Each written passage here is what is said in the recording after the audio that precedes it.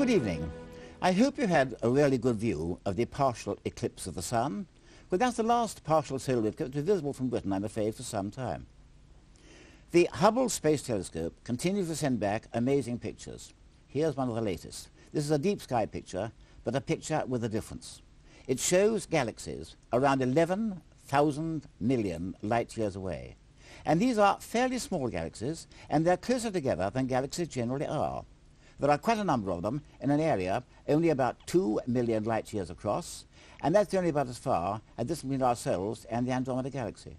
And it may well be that these are building blocks which will gradually merge to build up larger galaxies. So the Hubble certainly is proving its worth. And here's another picture, this time of Jupiter, taken from Hubble. And it shows Jupiter itself together with the volcanic satellite Io, there you can see it, and the black point is Io's shadow. And look at Io, and you'll see surface details there. That, of course, is a very volcanic world indeed, and now, with Hubble, we can actually monitor the Ionian volcanoes going off all the time. This picture is also of Jupiter, but it wasn't taken by Hubble. This was taken by the IUE, or International Ultraviolet Explorer satellite, and it shows Jovian aurorae, together with the four main satellites, Io, of course, and also Europa, Ganymede, and Callisto. And in a way, that's rather a sad picture. The IUE is a marvelous satellite, been operating now ever since the 1970s, and it's still doing magnificent scientific work. And simply to save money, it is being switched off. And I think that's a very sad reflection on the way in which we do spend our money. But I want now to turn to something well beyond our own solar system. In the year 1781, the French astronomer Charles Messier drew up a catalogue of star clusters and nebulae. Not because he was interested in them, frankly he wasn't. He was a comet hunter, and he kept on confusing comets with star clusters and nebulae. So finally, he catalogued the clusters and nebulae merely as objects to avoid, and we still use the Messier, or M, numbers. And it so happens that number 1 in his catalogue is of special interest. It's in the constellation of Taurus the Bull, not very far away from the third magnitude star Zeta Tauri. M1, we call it the Crab Nebula. And here, in fact, is a photograph of the area. The lovely star cluster of the Pleiades, or Seven Sisters. See that now in the eastern sky after dark? The red Aldebaran, with the V-shaped cluster of the Hyades. And there is Zeta Tauri. And very close to Zeta is the Crab Nebula, which you can just see with good binoculars and is very easy in a small telescope.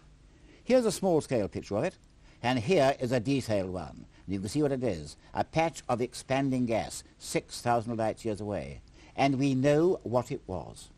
It is in fact the remnant of a supernova. In the year 1054, a brilliant new star was seen to flare up in the constellation of the Bull and became so bright it could be seen with the naked eye even in broad daylight. It was studied by Chinese and Korean astronomers and also seen, we think, by the North American Indians and shown in this old painting. We call it the rabbit, and there we think is the Crab Nebula. Well, it lasted for some time, but gradually it faded away, and when it dropped below naked eye visibility, of course it was lost, and only in telescopic times do we find what it had left behind, the remnant we now call the Crab Nebula. And supernovae are of great importance to astronomers. At this stage, I'm delighted to welcome back Dr. Chris Kitchin of the University of Hertfordshire. Welcome back, Chris. Hello, Patrick. Well, exactly why are supernovae so important? Well, it has been said that astronomy divides into the astronomy of the Crab Nebula and the astronomy of everything else, and that of the two, the former is the more important.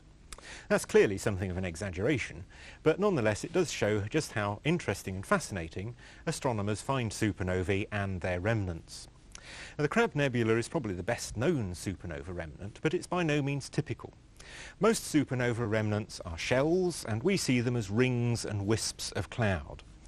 Moreover, in the optical region, we see relatively few supernovae. Most of them are seen from their radio images and their X-ray images. Why is the Crab so different then? Well, probably because close to its centre there is a faint star which is the remains of the ultra-compressed core of the star that exploded to produce the nebula. That star is a pulsar, and it flashes on and off 33 times a second. Here we can see it just above the central star, slowed down considerably. The star at the centre is extremely dense. On the Earth, if we took 50,000 tonnes, that is about the mass of a supertanker, it would be compressed down to the size of a grain of sugar by the time it was on the pulsar. Amazing. Pulsars are thought to be produced inside supernovae, but only a fraction of the known gaseous supernova remnants have pulsars inside them. And it's the pulsar inside the Crab Nebula that supplies the energy to keep the inner parts glowing rather than just the outer parts, as in most other supernova remnants. How can we be so sure that the Crab Nebula really is the remnant of the supernova of 1054? Well, firstly, it is in the right part of the sky. More significantly, over a period of time we can see it expanding. The outer parts of the nebula move outwards by about 1 second of arc every 7 or 8 years. At the nebula's distance of 6,500 light years, that corresponds to an expansion velocity of 1,200 kilometers a second. The nebula is just over 4 minutes of arc across, and therefore it will have taken about 1,000 years to reach its present size, which takes us back to 1054 or thereabouts. If the Crab is powered by a pulsar, what about the power of other supernova remnants? Well, the first clue to the energies of supernova remnants comes from looking at the light curves of supernovae themselves. These decrease after the peak, showing initially a half-life of around about 6 or 7 days. Later on, the rate of decrease slows, and they take about 70 or 80 days to decrease in intensity by a factor of 2. Now, an exponential decrease of that sort suggests very strongly radioactivity as the energy source, and that ties in very well with theories of supernovae. Theories of supernovae suggest that after the explosion, something like a solar mass, that is 300,000 times the mass of the Earth, is left in the form of the radioactive isotope nickel-56. And this decays with a half-life of 6 days. And it decays into another radioactive isotope, cobalt-56, which in turn has a half-life of 77 days, and finally ends up as the stable isotope, iron-56.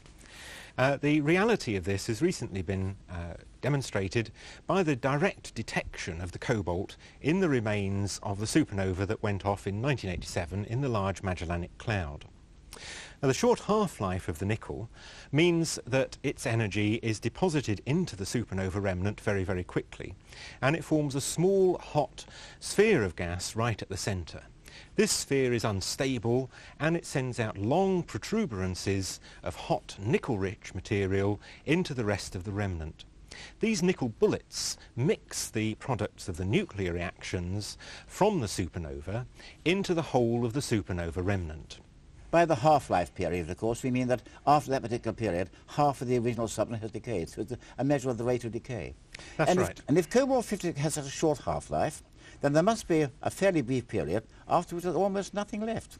Therefore, what about the continuing energy of supernova remnants?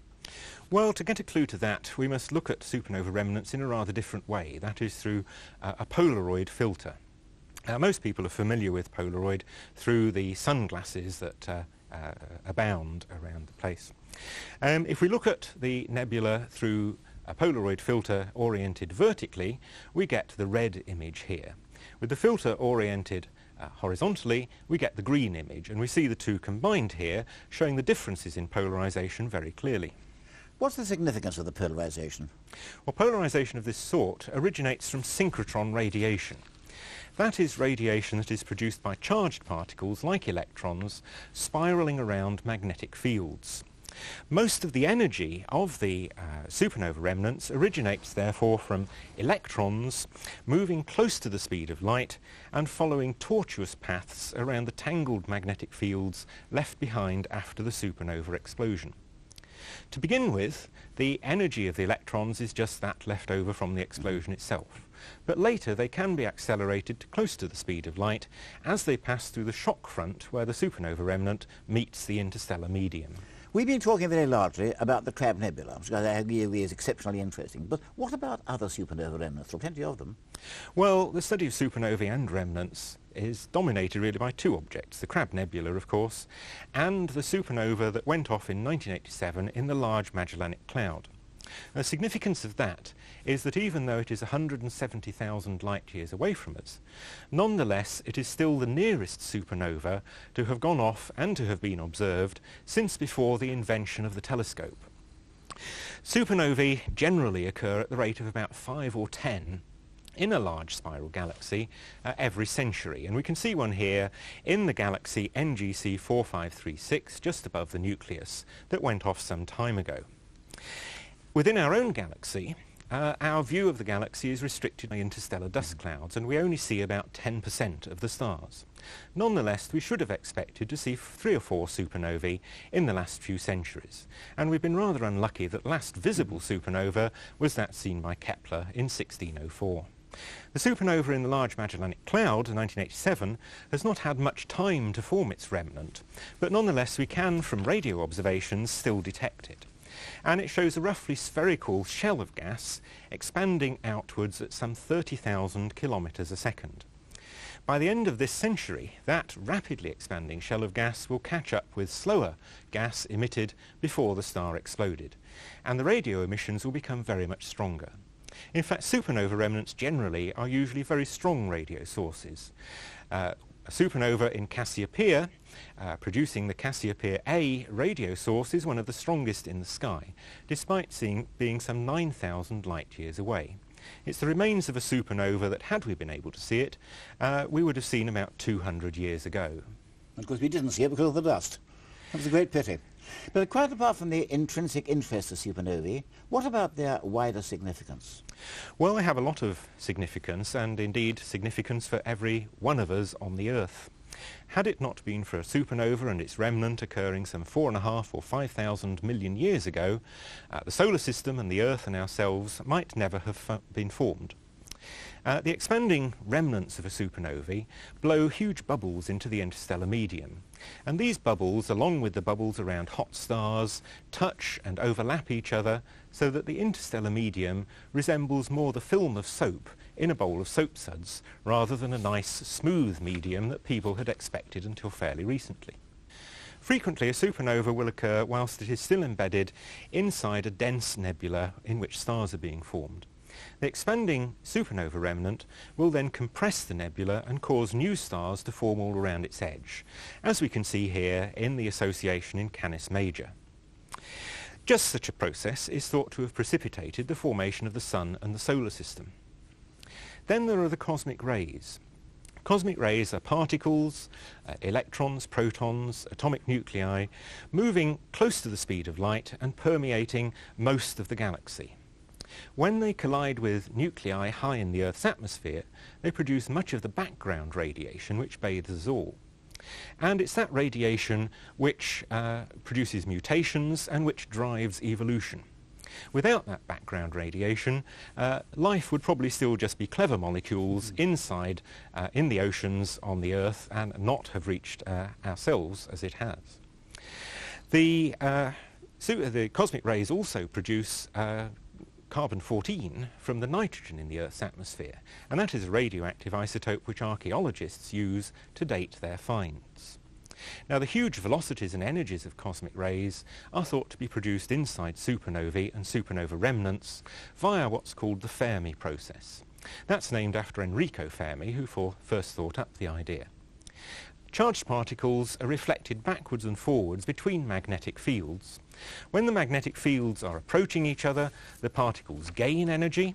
When they're moving apart, the particles lose energy. But on average, more energy is gained than lost, and so the cosmic ray particles are driven to very, very close indeed to the speed of light.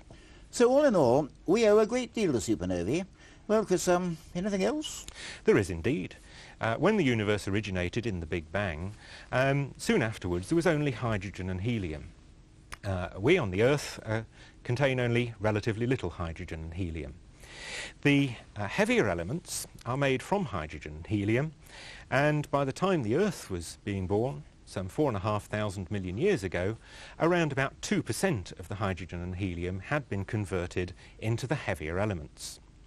Now, the heavier elements are made inside stars. The Sun, for example, is currently converting hydrogen to helium, and it will go on to produce carbon, oxygen and neon. However, those elements will remain locked inside the Sun, just as in most other cases the stars producing heavier elements will trap them and not allow them out into the universe. However, in the precursor to the supernova, all the elements up to iron are produced, and then during the supernova explosion itself, the elements beyond iron, that is gold, lead, uranium and so forth, are produced in the explosion.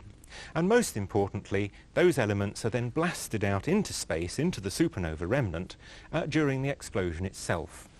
We have here an example of the sort of stuff I'm talking about. It is, of course, now solid, and the hydrogen and helium has disappeared, but this is a meteorite, the Allende meteorite, which landed in Chile, and it is in fact some 200 million years older than the Earth. 200 million years older than the Earth. Quite incredible.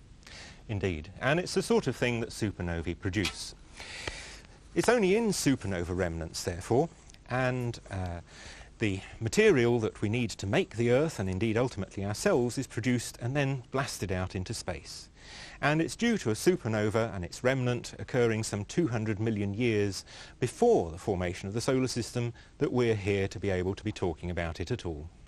Well, Chris, as you say, the last naked-eye supernova in our galaxy flared up in 1604. We've not had one since. I wonder when we have the next one. Tomorrow or next year or 10,000 years? We can't tell. But there are one or two candidates, aren't there? And I'm thinking of the far southern star Eta Carinae. You can't see it from here, it is too far south. A very massive star, at least 1 million times more luminous than our sun, and highly unstable. What do you make of Eta Carinae as a supernova remnant? Well, I think it's an excellent place to look. You'll have, of course, to move south of the equator, but if you then keep an eye on it for the next 1,000 years, I think you've got a very good chance indeed of seeing a supernova occurring there. Well, at 6,000 light years, it would be truly magnificent. And I think, you know, most astronomers would be very glad to have the chance of studying a supernova in our own galaxy, always provided it wasn't too close. Indeed. Chris, thank you very much. Thank you, Patrick. And now, much nearer home. Every mid-November, around the 17th, the Earth goes through the Leonid meteor stream, and we have a shower of shooting stars. Not usually very, very rich, but it may be rich in 1998, it should be rich in 1999, and it just may be rich this year. And there's certainly time for Meteor Observer to be very much on the alert, and we'd like your help. We want to know about the paths, the brilliancies, the tracks of the Leonid meteors round about the 17th. And if you'd like to help, we'll provide you with an information pack. If you'd like to get that, then send a large stamped addressed envelope, and I say large please, to Leonid Watch 96, P.O. Box 7, London W5 2GQ. We can't promise you a major shower, but there just may be, and it's certainly worthwhile watching. Also, if you want the latest astronomical information, then dial up our information line, 0891 800 330. Also, it is now newsletter time. If you write the latest newsletter, then send your stamped addressed envelope to newsletter number 63, The Sky at Night, BBC TV, London W12 7TS. Now next month we're going to stay within the solar system.